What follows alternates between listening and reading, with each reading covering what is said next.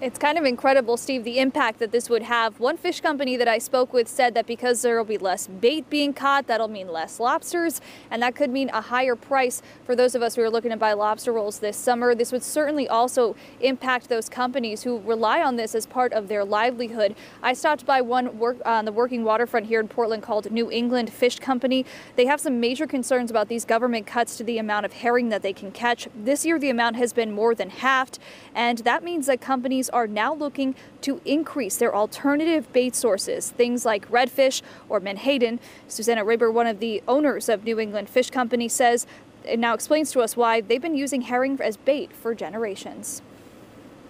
It's easier for the lobsters to eat, especially when they are in the springtime when they have, they're getting their new shells and everything.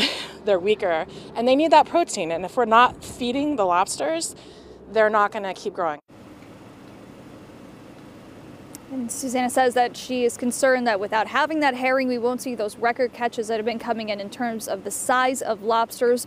Also passed in those regulations that cut back on the amount of herring was establishing a buffer zone 12 miles out from the coast of Maine all the way down to New York, where folks cannot fish for that herring bait.